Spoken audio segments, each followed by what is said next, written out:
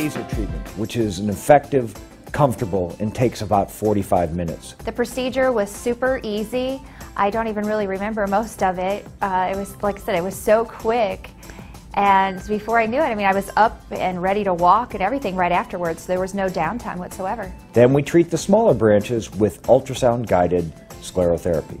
Radio frequency is another important function of 3D lipo. Using advanced tripolar technology, radio frequency enables not only skin tightening for the face, but also for the body. The concentration of collagen fibers and the regeneration of the collagen and elastin deposits tighten the skin layers, creating a smoother, healthier, and younger looking skin.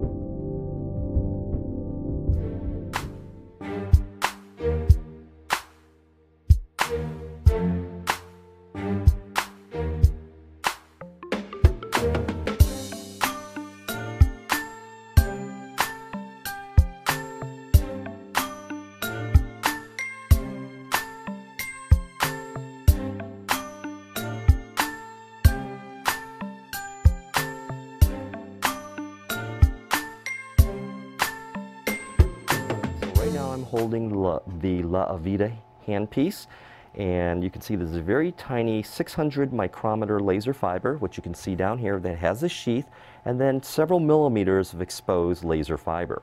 And that's polished at the end. So I'm going to bring it back so that the sheath portion is just flush with the edge of the cannula. The opening is very tiny, about 3 millimeters, right in here.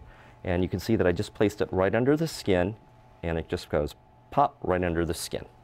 Let's go ahead and let's turn the laser on now.